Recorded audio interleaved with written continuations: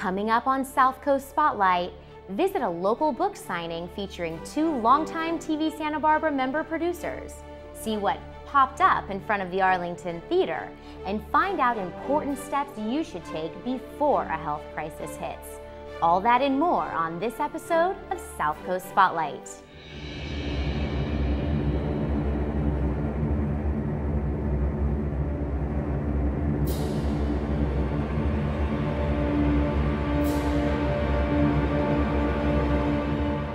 Welcome to South Coast Spotlight, where we take you around the South Coast to share what brings our community to life. I'm Dominique Samario. Recently, 2 TV Santa Barbara members were the focus of attention at a Granada Books event. William and Lori Hull Smithers were on hand to share their many accomplishments and also discuss misunderstandings about the method acting and directing techniques. In the 19th century, most actors relied on their abilities to alter their voices and facial expressions to portray their roles. This led to the wide popularity of melodramas.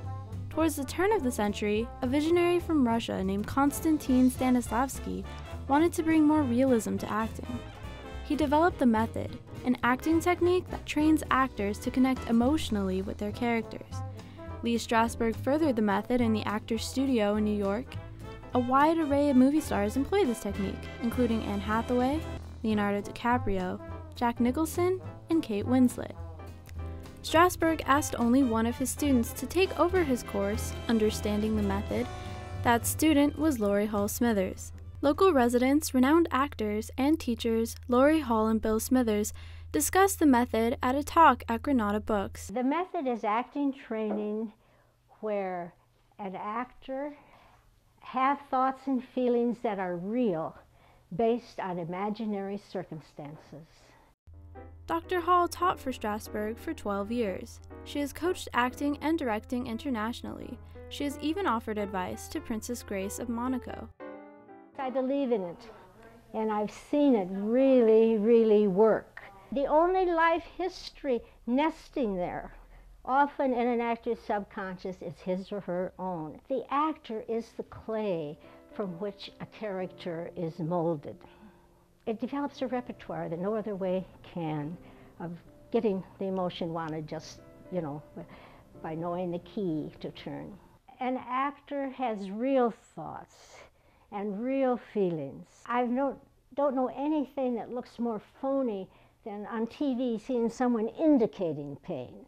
In our technique, they really feel pain.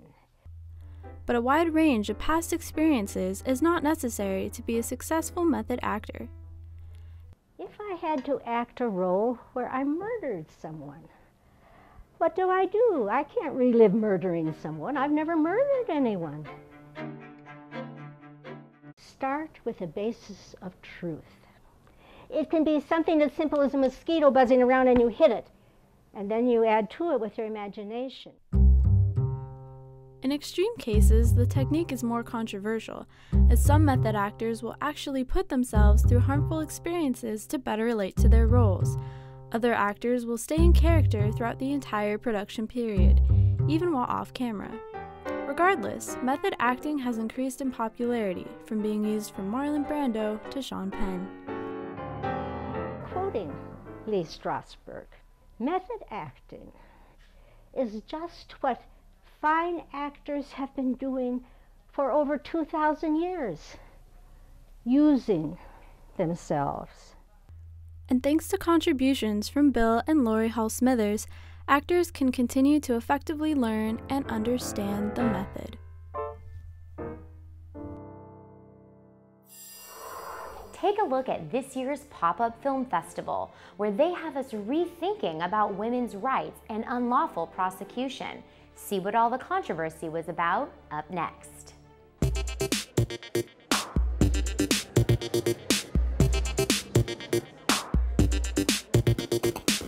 I'm here to give a voice to filmmakers that normally would not have a voice. We're here showing 7 films about social injustice.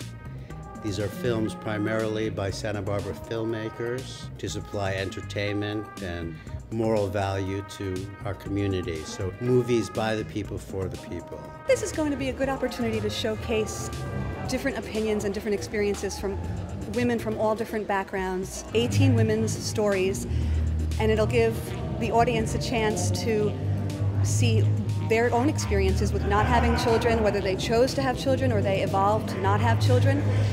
And I'm hoping that the audience will be able to come away with a new look at women who haven't had children. I'm from Israel and I have two films here.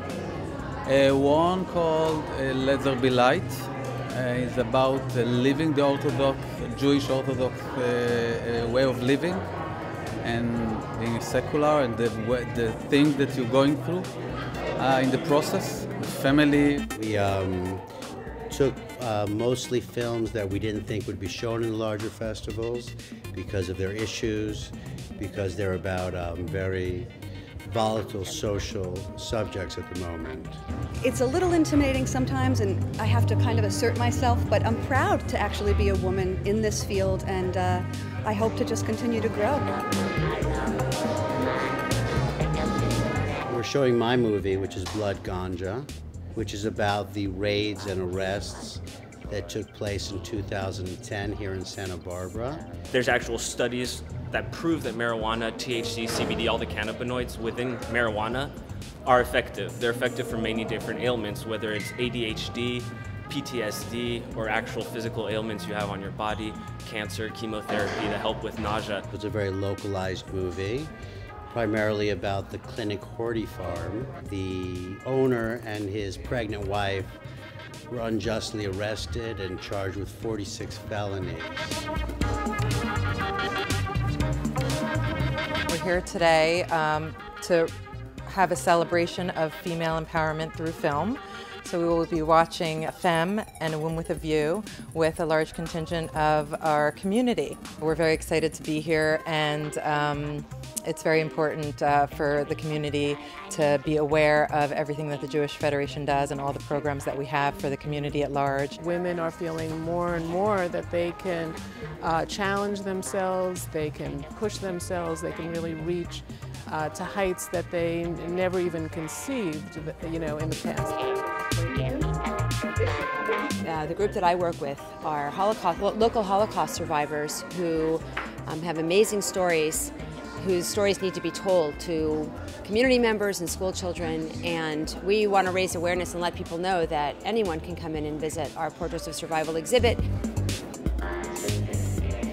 The idea behind this is that if these local people can create these beautiful pieces of art that have moral value, then we, at least the neighbors of these people, the community, need to share in it and need to stand up and be counted. We're not bound by any city, state, country, or genre. We pop up where we feel we're needed. Now is when things are happening. Movies by the people, for the people. Up next, join us for a very special event as we celebrate the grand opening of a brand new facility for a nationally recognized nonprofit located right in the heart of our very own downtown Santa Barbara. So we're helping individuals really engage in their community and bring their full selves. So we're helping a population that often is disenfranchised or forgotten to really be vibrant, vital parts of the communities, to be good neighbors and to be an active citizen, to be a good employee and to contribute and to engage. What's really impactful is that those skills, those assets are being brought to the broader community, and it's really, it's an asset for the entire community to have those voices participating. We're basically a skills training organization working with people who have never had the opportunity for a lot of community experience. PathPoint's about to enter its 50th year of helping people with pretty significant disabilities or economic disadvantages to enter the mainstream of our community life. It's a beautiful facility right here in downtown Santa Barbara. It's easily accessible for people who need to come here, and the equipment here is phenomenal. It's high tech and low tech. You got artwork happening, you have being able to, through computer software, to be able to have people communicate with their family members. Chat with her mom, chat with her sister, FaceTime. I got to see how the mission of Path Point was fulfilled with these individuals and the participants who worked in the environment, the work environment with others, and how they grew and developed and really, really loved their jobs. Their jobs are so important to them. We also help them out with their art projects. They're here for their art goals. We help them out with dancing, like Zumba, salsa, hip hop. Having folks with disabilities in the environment raises morale. It brings together a sense of team, and it enhances the bottom line. The individuals would comment on, I'm not dependent upon my family. I'm independent now. I want to succeed. It's connecting them to the community through employment opportunities, but also community opportunities, and really reaching their best potential and really focusing on their abilities. Having people who are productive citizens reduce their reliance on government-funded services or direct support, are part of a diverse workforce and a diverse community in which everyone benefits. 1, 2, 3. We understand that death is a painful experience, but thanks to local nonprofit the Alliance for Living and Dying Well, residents can have the tools to make this transition as smooth as possible for their loved ones. The Alliance is a wonderful organization. It's a collaboration of leaders and agencies in the community who are very devoted to making sure we have the highest quality of end-of-life care that we can in our community. And we have a variety of approaches and ways to reach people in terms of lifting up our awareness, actually about our mortality, with the idea that the more aware we are that we don't live forever, we might live more fully and meaningfully and compassionately. The document that we're promoting is called the 5 Wishes, and it's one of many forms of a healthcare directive. Any healthcare directive that's legal, we will definitely honor and will encourage and support you in filling out. We are utilizing the 5 Wishes because Cottage Hospital promotes that, and there's consistency in the community. And it's also known as the Advanced Healthcare Directive with a Heart, because it really is a great catalyst for conversation and for things that we might not think about. We are very blessed. We are not aware of any other organization like this. We have been able to touch over 5,000 lives of people who are now in the process, if not having completed, advanced care directives. But the most important part of that is not the piece of paper, it's that they've given it thought. They know what their values are. They know what quality of life means to them, especially as it comes towards the end of their life. And they've had those really, really important conversations with their loved ones, their physicians, and the people that matter to them. Healthcare directive education is essential for the entire community. To ensure this, the Alliance for Living and Dying Well offers bilingual staff. La vida no es asegurada y de que en algún momento puede surgir algo inesperado, pero por medio de este documento podemos todavía mantener el control acerca de la atención médica que vamos a recibir. Today is a day to actually get the word out about the importance of doing and completing a healthcare directive. And today we are seeing a steady flow of people come into this building and complete those directives. It's not always an easy task to do. What I would like to do is walk into that room and start the process myself. This past fall, TV Santa Barbara opened its doors for its grand opening at our new location at 329 South Salinas Street. While everyone was here to celebrate, we took some people inside the studio so they could share their stories on what makes TVSB so special to them. I think TVSB is just a great place. All the programming I've seen, it's just great. TVSB is just wonderful. What is possible with community media, what is not being covered by the mainstream commercial media, and there are all these wonderful stories out there that need to be told, and this is the perfect way really to make many of these stories a reality. One of the programs that we run is called Santa Barbara Teen News Network, and that's why we're here today at TVSB, and we're excited to be here because they do a fabulous job helping us produce a fabulous show. My husband Stan Roden and I are going to be teaching a class in how to make a documentary film, and we've teamed up with TVSB to do our production. They needed a show about money on TV, financial show, and I said, well, you found the right guy. Right. So we talked and eventually came up with a show called Make Your Money. I encourage people to learn how to use a video camera and edit video. It's not hard and it's so much fun, and you've created something special.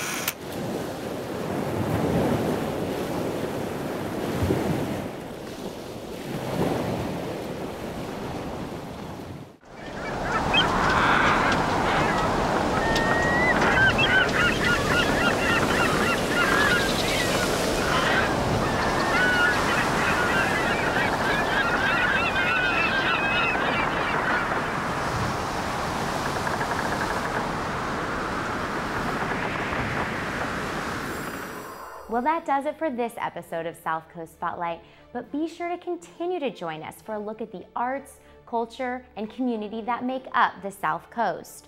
If you have an idea for a segment, email us at info@tvsb.tv.